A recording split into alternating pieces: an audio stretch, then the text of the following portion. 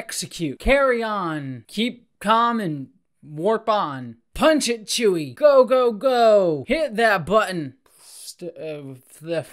Go forward. Move it. It's actually a lot harder than it seems to come up with a good warp thing.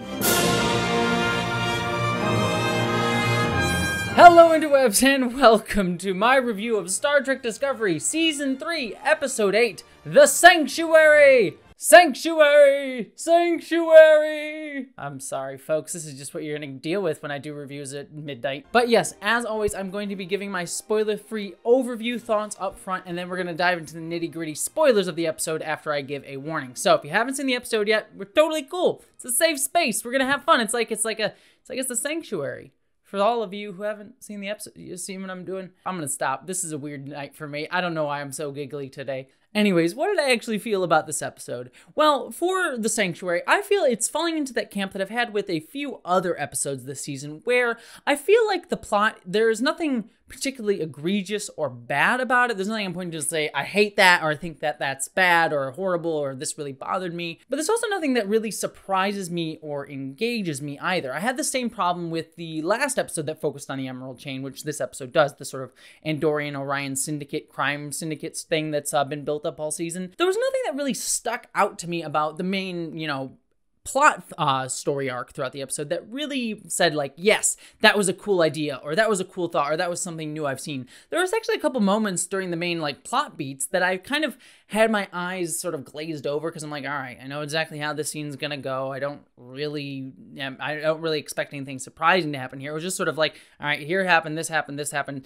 It was a very standard sort of like crime syndicate comes into the situation and takes advantage, and the Federation comes in and tries to stop it in their own unique way, with a couple little clever twists given the setup of this season of where the Federation is. So I will say there was a couple interesting ideas, but overall the plot was all fairly fine.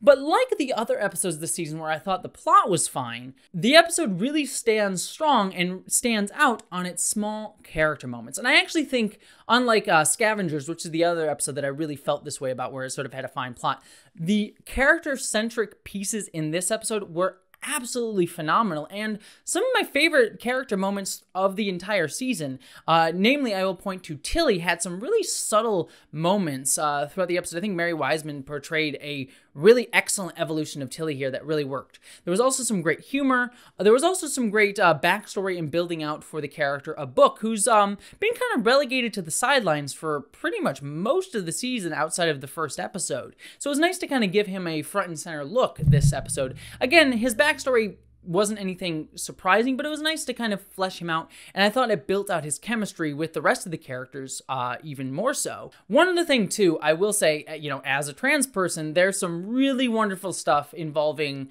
the LGBTQ community angle of this, particularly around the characters of Adira and Stamets. And Culber too, to a small degree. And I'll talk about that more in the spoiler section, because I have many thoughts on that, as I'm sure many of you already assumed if you've seen the episode. But I really think that they were really small, but very meaty moments throughout the episode that I deeply loved and adored, and were probably my favorite moments. And I know I'm a little biased in that, considering, who I am and my identity and my love of seeing my type of representation on screen for the LGBTQ community in general. But even if trying to look past that, I really do think the Stamets, Culber, and Adira stuff in this episode were great. There's also some small stuff with Georgiou here that was fine, but it was sort of like another one of those bridging the gap sort of things. It didn't necessarily feel like there was all that much new information here. It was just sort of like, all right, we're going from here to here so we can get to the next episode. The one thing I will mention as I close up my spoiler-free thoughts on this is I really appreciated that while this episode was mostly filler, it didn't feel like it was anything meaning. Like, if you took this episode out of this season, it didn't feel like you would miss all that much, with a few pieces, coming from the Emerald Chain, notwithstanding.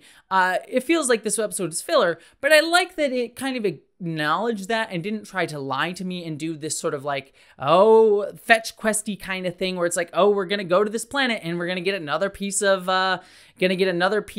the burn quest, and then that'll get us to the next piece. It was very much like, no, we're gonna be dealing with a whole new situation. I like that this episode was sort of completely divorced, for the most part, outside of one scene, from the burn, and it didn't try and make it seem like this was going to be an important episode. And really, it ultimately was just a smaller character piece. This is the problem that I've seen in earlier episodes of this season, but also in The Mandalorian as well, where it kind of cuts back between like, this is a really important episode, and then the next episode's like, it's gonna be a really important episode, but really it's just kind of stalling the wheels, and we're gonna pretend that it's important so we can get to the next episode, which is gonna have the actual important thing.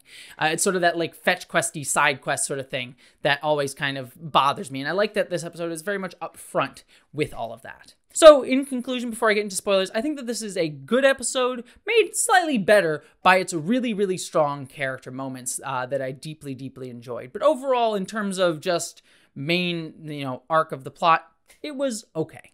That's all of my spoiler-free thoughts. If you haven't seen the episode yet, please stop now, or, keep watching if you want to. I'm not going to judge you, because I'm going to be delving into full spoilers.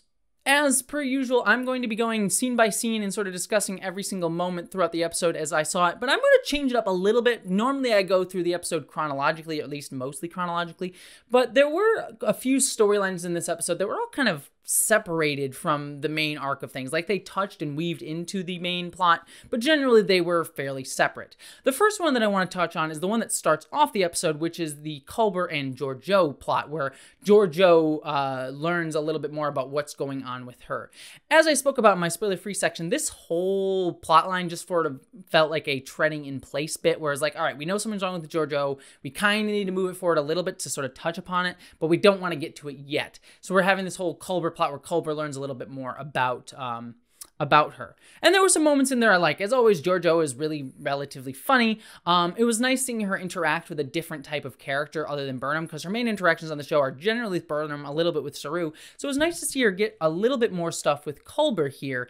And I like that Culber, while being the counselor of the ship this season, essentially, he's essentially the counselor. That's basically what he's become in that first scene of the episode, which was very aggressive, by the way. The first scene between Culber and Georgiou that opens up the episode was very up to an 11, which is like a very weird place to start an episode. It was all written fine, but it was just like the intensity was just a lot.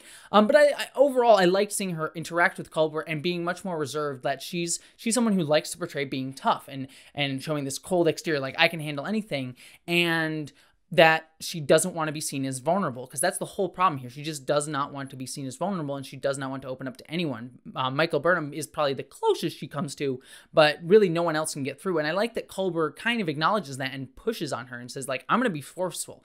We've seen Culber be this open, caring, empathetic guy, but then in this episode when he's dealing with Georgiou, he's very much like, no, all right, I'm going to be the stonewall. I'm going to push back. I'm going to hit you hard in order to make you see the truth of what's going on with you. So I like that he was a bit more of able to adjust his capabilities to the person in the situation. I still find it weird that he's the counselor essentially when he really was a medical doctor. I just wish they had just he's the counselor now. Clearly feels to me like that's the role they want him to play this season, but because of stuff that they were doing earlier in the show, he couldn't step into that role.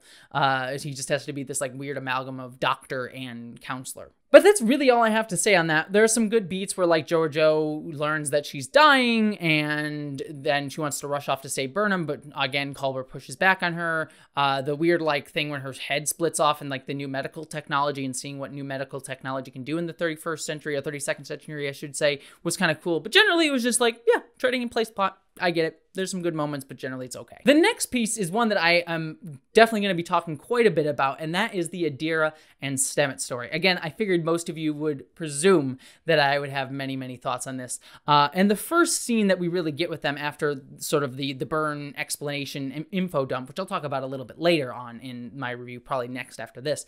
But the first scene that we get with Stamets and Adira is this really wonderful scene where Adira essentially says, I use they, them pronouns, and just comes out to Stamets. The scene itself, I think, was really beautifully portrayed. I like that Adira kind of just blurts it out, because that's how a lot of trans people feel in that moment when they come out to somebody. They just sort of blurt it out and just say, I'm trans, because you're just I just need to say it. I'm so scared of saying it. I'm just going to get it out there. And once it's out there, I can't take it back. And so it just comes out of this dam bursting of and say it. And I just love this kind of awkward smile that Stamets has on his face. Anthony Rapp plays it beautifully, where he's kind of proud, and he's kind of he wants to show pride, but he also doesn't want to overplay the moment, because he knows that it's hard for Adira to say this. So there's that mixture of pride, but also wanting to be there in the moment and not, be too out of it. And I think Anthony Rapp just plays it wonderfully. He just gives that beautiful face, that like kind of half smile, like, I get it. And Adira just saying like, hey, look, I haven't told anyone this. And Stamets is like honored by that. Doesn't say anything either though. He's just like, yeah, that's fine. And that is the perfect way someone should accept someone coming out. Just when someone comes out to you, you just sort of like listen and say, yeah, okay. And then just go on as normal. That's what happened to me. I was lucky enough when I came out as a trans person. I came out to my best friend, who is still my best friend to this day. And I came out, I said everything I needed to say. And then we just talked about video games. And it was the most wonderful thing. It was like this big thing that was so important to me and I thought would change how everyone saw me. But my friend just like, okay, I accept that. Let's talk about video games. That's how you do that. And I thought that this scene portrayed that wonderfully. The other thing too, one of the big worries that I had, and I spoke about this in my previous episode, is I found it bothersome that no one bothered to ask Adira's pronouns. I feel like, and this is a whole other discussion I've talked about before, and I'll link probably down below if I remember to a video I talk about why I think pronoun sharing is so important to be doing, regardless of whether a trans person's in the room, because you could get it wrong. You could get someone's pronouns wrong. And I had always kind of headcanoned that in the Star Trek future, we all would just be doing that anyways. We just say, hey, what's your name? Hey, what's your pronouns? And that just became sort of standard, but we just never saw it on the show. That was sort of my headcanon to try and fix that as a trans person. And I know some people in the audience are like, oh, no pronoun sharing. We wouldn't do that. This is my own feelings on it. And so I like that this scene kind of sidesteps that issue in a way. While I wish Star Trek had always had pronoun sharing, obviously it wasn't going to be a thing in the 60s, but I was worried that this show was going to kind of make that canon that they never did, that it's like, Adira is going to get very upset and say, hey, why didn't you ever ask my pronouns? You should have, you've been misgendering me this whole time. But the episode didn't take that tact. In fact, it was just sort of like Adira had just come out for the first time and said, I just figured it out. I haven't really shared it with anyone other than Gray and now you, and I just need to say it. And so it kind of sidestepped that issue of being like, well, no, Adira hadn't been misgendered before because they hadn't been out yet. They hadn't figured it out yet. There's a bit of an awkwardness, like it's played like a big deal. And I would have thought by this time in the Star Trek future, especially by the 32nd century, especially, but maybe things have regressed because of the burn and things like that in terms of cultural and social dynamics. But I would have thought that people would just be coming out as non-binary all the time by then. But this is the problem when you have a 50-year-old franchise trying to, evolve itself and sort of fit all of its canon elements. And also, we're still all learning about trans stuff. And so this is me sort of overly wishing. And I acknowledge that of like, I wish that this is the way the future was. And maybe it will be by the time we get there. But obviously Star Trek is reflecting the now. And so that's just where we're at. So yeah, I know that that's sort of like a little bit of it, like trans 201 for a little bit of you, but I really appreciated the scene because it managed to sidestep some of the issues and worries that I had with how trans representation was going to be done. I should say non-binary. I generally use transgender as sort of an umbrella term that includes non-binary. I apologize if anyone's bothered by that, but that was just sort of that's just how I sort of view it, as like non-binary is a member of the transgender community umbrella. And I can discuss that in another video. But otherwise, a really beautiful scene. The rest of the scene between these two was also really, really beautiful. I loved the scene where Stamets goes in and listens to Adira play the violin. I love that Adira opens up to Stamets about, not being able to talk to Gray, and Stamets just listens and accepts. And again, the same thing here. He just says, listens, accepts, acknowledges it, and then says, let's play music. And just accepts it, acknowledges it, and moves on. And then the last scene of the episode between them, I really loved, where you get to see like the queer family, the LGBTQ family of Stamets and Culber sort of like being parents and just taking care of them. I thought that was a really beautiful scene, and you really start to feel like this LGBTQ chosen family sort of vibe going on there. And I really appreciate Discovery for sharing that a lot of LGBTQ members do make a chosen family with other members of the LGBTQ community. And I really appreciated that. And there was even a seeding of that with Culber in the Georgiou scenes, where Georgiou sort of mentions something about children, and Culber snaps back, well, I would have had children if I had the time, or something along those lines. So there's this nice little like, nudge in the back of your brain that, Culber and Stamets maybe wanted kids. And see this as a way to sort of have that family. So I really loved that whole storyline. I thought, despite its briefness throughout the episode, it was really, really beautiful. I almost forgot to mention my thoughts about the Burn development in this episode. I like that we were getting a little bit more tantalizing hints of what's going on with the Burn and tying it into that musical piece that we saw throughout the season already. I'm kind of curious to see where it goes. It feels weird that it just turns out that the music was a Federation signal, but maybe that will still tie into the music, because I actually kind of liked the idea that there was this musical theme running throughout the galaxy. I thought that that was really a cool idea. So if it really just turns out to have been for this moment where it's like, oh yeah, it was just a Federation distress signal, I'll be kind of disappointed that they sort of tossed away a really cool thought for something so simple, but I can't really judge it until we get a little bit further and sort of see where it goes. So it's one of those, I hope it pays off well. I'm curious about it, but I'm a little bit concerned because they seemingly tossed away a really cool concept for something a bit more standard, that it's like, oh, it's just a Federation signal. But now that I've talked about those little side elements, it's about time that I talk about the main plot of this episode, which, again, I found to be fairly standard. It's sort of a very typical plot of, Book needs to go back home in order to save his family, who have basically succumbed to this sort of like, evil gang, the Emerald Chain that we've been building up this whole season. And he goes back and he has problems with his family who has sold out, and then they're going to sell him out because it's like, I've seen this kind of story in like mobster plots and similar things like that before. There was nothing all that unique. We also finally got to see Osira in this episode. In her first scene, I literally just understood, it's like, okay, she's just standard mob villain.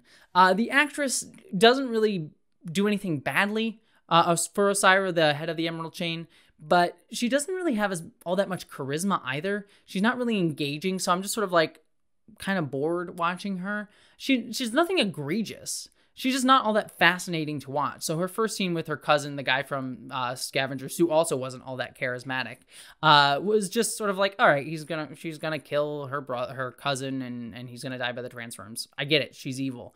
Didn't really shock or surprise me there. The other thing, too, I will say with Osira, one of the weird things is I love seeing a Orion woman in charge. It just reminds me of that Star Trek Enterprise episode. I know, shocker, Jesse being reminded of a Star Trek Enterprise episode, where the Orions, we learned that Orion slave women are actually the leaders of Orion society, and that it's this big secret thing that they are able to use their pheromones. I'm kind of glad to jettison that from canon, because it was like a weird thing where it's like, yeah, we're trying to get rid of the slavery of women by saying that all the men are actually enslaved, which is, also really bad.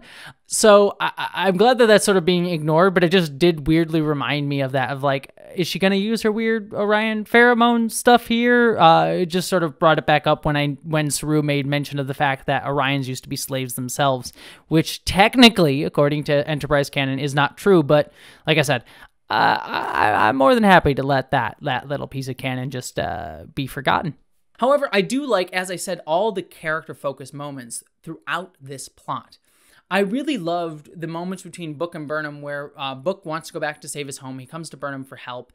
Burnham listens and wants to help him, but then she goes to Starfleet, the thing that she should be doing in order to try and get help, and manage to convince Admiral Vance to do that. I also like the small moments of chemistry between Book and Burnham throughout the episode. I love the scene where Book is talking to Burnham about wanting to show her his home and getting a chance to actually explore his home. I really, I liked that he's not just worried about his situation, but he also is just excited to share things that he loves about his world and his life with this person that he has feelings for. That's what you get when you're in a relationship. You just get excited to show things to the person that you care about, share these things that you love. And so I like that small little beat when they're running in the corridor there. That was absolutely beautiful.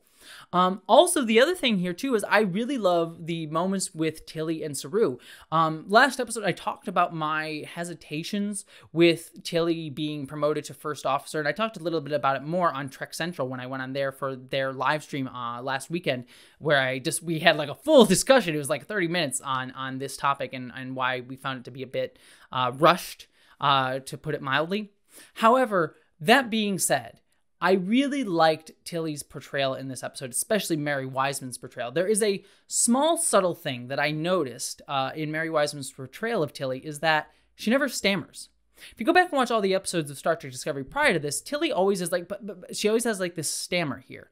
But throughout this episode, Tilly never stammers. I was like actually actively paying attention to it once I started noticing it. And I love that. It's a small, subtle shift to show that Tilly's much more confident in this role. And it was just a great acting choice by Mary Wiseman here that I really, really adored. But I also never feel like, outside of one moment with Rin, which might have been a little bit in-joking. I'll talk about that in a second. Outside of one moment with Rin, I never felt like she overstepped her bounds. She is acting first officer here. And so I like that she feels more confident. She feels like she's engaged, but she doesn't feel like she's fully like, I'm the number one, gonna boss everyone around sort of deal. I like that it was actually a little bit more of a subtle thing, that she just has more confidence, but she still feels like an acting first officer. So I really appreciated that.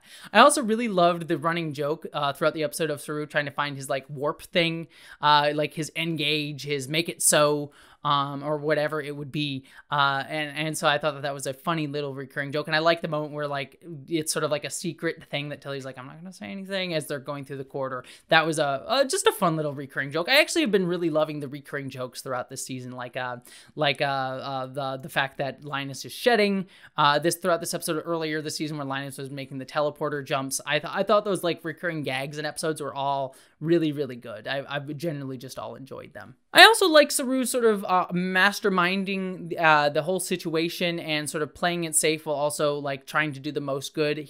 Saru is just such a really brilliant captain throughout this whole season, really, where he's able to play the middle ground and sort of maneuver and negotiate things to get what they want and frame it in a way that allows Discovery to go where they need to go. You see that in the scene with Admiral Vance, where Burnham's like, we need to go do this. We need to go save Book's home planet. And Admiral Vance is very much against that. But Saru's like, well, what if we go as an observer? Just sort of show our presence, wave the flag, as it were. And that Admiral Vance is amenable to. And so I like those small like little moments where Saru is able to reframe things in order to be more convincing, a skill that Burnham hasn't learned. And I like that sort of like clear distinction between the two. I think is really smartly done and truly excellent, I think, by the writers and Doug Jones in his portrayal of Saru. Wonderful, wonderful, subtle job there. And then, throughout the rest of this standard plot, I thought that there was some like nice little gamesmanship that he had, where he's like, okay, so I don't want to have the Federation appear like it's doing overstepping here, but I also want to, like, per Starfleet's orders, like the overarching idea of Starfleet is to step in where we can and try and stop people from hurting others. And so finding a way to get around that, I think there was just some really great moments there for him. I'd be remiss if I didn't mention the stuff with Book and his home planet. I think the look of his home planet was really beautiful. And again, I liked the idea that we were getting a little bit more backstory for Book. It was all fairly standard. Like when I saw his brother and I saw this like push and pull between the two of them, he's like, oh, you don't consider her home, you're too righteous, but you're the one that succumbed to the mob, essentially, and you need to stand up to her, and all fairly standard. I liked the portrayal of the brother. I also liked the fact that his brother was of a different ethnicity as Book, at least as far as I could tell. I liked that sort of multi-ethnic family. I thought that was a nice, subtle little, world-building element there. But yeah, I generally found that all to be rather fine. It was, again, not bad, and I like that we're getting more evolution of Book as a character, that he's sort of like this righteous guy who sort of is on the outs with his family a little bit, but sort of gets back in towards the end. But it didn't really stand out to me as anything super exciting to talk about, to be very honest with you. The only thing really that stood out to me as like egregious though was when they're fighting his brother down on the planet as he's trying to capture them. They look up in the sky and they see Osira's ship, and this is a problem that has happened throughout modern Trek, and even in older Trek too, I think, as to a lesser degree, was like things in orbit should not look that close. Like Book was able to like pick out his ship fighting Osira's ship, and that would not be the case. He would not be able to do that if they were actually as far out as we see when we cut to actually out in outer space. It's a small little, like, silly thing. It's like the same thing in Star Trek 2009, where Spock was on that planet where he's watching Vulcan be destroyed, where he clearly would not have been able to see it. He would not have been that close to it. It's just, I get it, but it just is kind of annoying and egregious, but it's a small, subtle thing. I've honestly talked about it more than it needed to be talked about, but just a small little thing that got to me. But the last thing I really have to mention is Detmer. I really love that Detmer finally got to take front stage in a couple sequences here that were absolutely lovely. But dear God, I've been joking about this before, but I've truly believed it. But definitely here, like, Oo and Detmer, 100% a thing. I swear to God, if they do not kiss by the end of the season, I will be very, very angry, because they are just hinting at that all the way. Like the moment where Detmer's on the bridge with Owo, and Owo says, like, you know, you need to believe in yourself. I forget the exact line, but there was just that wonderful like moment between the two of them where Owo was giving confidence to Detmer. I adore that, and I really love that subtlety there. But I also love that Rin goes with Detmer on the ship to try and take down the Osiris ship. And Detmer is the one that gives the confidence boost to Rin, and you can kind of see this connection between, like, she's facing her PTSD in this moment, overcoming that, and she's sort of giving that confidence booster to Rin, but also saying it to herself. That was a fun little bit, and I like to see that we got like a hotshot pilot moment. And I like at the end, you know, where she's just joking with all of her comrades. I thought that was a fun little moment, and again, another like hint at Detmer and Owo are a thing. So I thought that was all really wonderful, and the actress who plays Detmer, I think, did a very wonderful job for finally being able to take front stage for the first time really in the entirety of the show. So I'm really loving that these small side characters are getting a little bit more and more to do each and every episode. The one negative thing I will say about the Detmer sequence is I wasn't entirely sure what she was actually doing at any particular moment. It did feel weird that she was this one small ship that was able to take out this like scimitar beast of a vessel. While I understand that Rin had knowledge of the ship and could help in that regard, it was just, I wish I knew a little bit more of what exactly she was doing as the ship pilot. That all being said, though, I love that when she goes to manuals, she gets the handles. It just reminded me of the joystick that we see in Star Trek Generations. Absolutely hysterical, and I like any callback to that weird moment of Star Trek canon. The last two things that I really want to mention is I liked Rin this episode. I found that he was a bit more interesting. I'm glad that he was brought back for this. I was a bit kind of hesitant on his inclusion earlier in the season because I was like, hey, so he was fine there, but he didn't really do anything especially exciting for me. So I like that he was brought back up here, and he was sort of like this outsider character who sort of saw the Federation as this sort of bad entity, or like there's always a catch sort of thing, sort of like on the oust with the Federation, but starting to appreciate them a little bit more. I like that. I also loved all of his scenes with Tilly. For those of you who don't know, the actor who plays Rin is also Mary Wiseman's real life husband. So the moment where, you know, it was a bit much for Tilly in the moment in the scene where she's like, give the captain the respect he deserves. That felt a little bit like a too much overstepping Tilly. Like she's a little bit too confident as XO. But you could also get that makes sense in canon, that she's like trying to, you know, over compensate as XO to like say, show him the deference he deserves. But it also played a little bit more like an in-joke, like she gets to insult her husband. I'm sure the writers were having fun with those moments. And then the scene at the end where he opens up to her was also had that sort of subtextual meaning of the fact that they are husband and wife in real life. So I thought that was like a fun little meta beat that they hit with that, which was deeply enjoyable.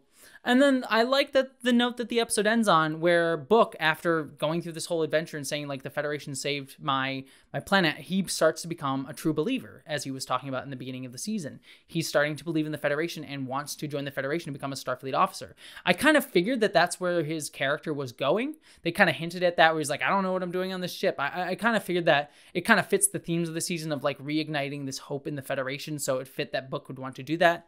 Maybe it was a little bit fast here, but I generally think that that's a good move for his character. I think it'll be interesting to sort of see this Han Solo-esque character become more integrated into Starfleet. I kind of think that'll be sort of an interesting way to see that. Maybe a sort of a very similar to Tom Paris over in Star Trek Voyager. Might be a sort of similar sort of vibe going on there. So I really appreciated that, and I just really appreciate the chemistry between Book and Burnham. It really reads so strongly. Especially, I've gone back and rewatched a few episodes of season 1 with Burnham and Voq, or Ash Tyler, as it were, and there's just no chemistry there between the two of them. Nothing against Shazad Latif or Sonequa Martin Green. It just sometimes there isn't chemistry between two actors, and so it's really noticeable now between these two characters that I think they just have such strong chemistry together, and it really shines through in almost every single scene that they have together, and I deeply enjoyed that was the note the episode ended on. All right, well, that is everything that I had to say about this episode. I know my review was a little bit more scattered, or at least more segmented than I typically do, but did you appreciate me doing it that way? Did you not? I'd love to hear all your thoughts down in the comments below. What's your favorite warp thing? Did I come up with any funny ones or good ones for you? Let me know also down in the comments below. Don't forget to subscribe to this channel for more reviews of Star Trek, more reviews of The Mandalorian, more discussions of different issues like LGBTQ issues in pop culture and geekery. That's all right here on this channel. channel. I also have a Patreon page if you want to help me out over there. But beyond any of that, whether you subscribe, comment, or help me out on Patreon, I hope that you, as always, live long and prosper. Thank you to all of my patrons this month, but especially Amanda Ronye Idanya, Catherine Lambeth, Ashley Ellen Bokikio, Miranda Janelle, Eli Bergmoss, Ashlyn Solstice, Michael D., Greg Gillum, Stephen Kleinard, Ulysses the Pagan, Randy Thompson, Munir Amlani, Chamomile T., Stephen Schuhart, Wellington Marcus, Boyd and Mary Beth Earl, Wayne Twitchell, Ish the Mad, Buttoneer, Roar, Christina Dalliance, Dominic Noble, John Steele, Michael Beam. She sells seashells by the seashore of Bajor.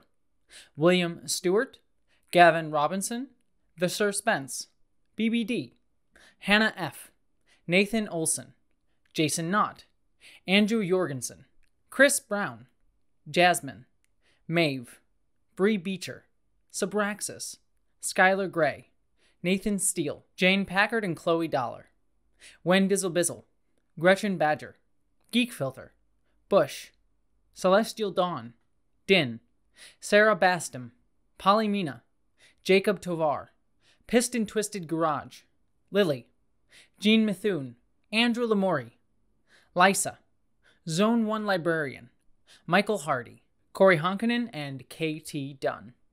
Thank you so much to all of you. You're quite literally making my dreams come true, so I cannot tell you how thankful I am.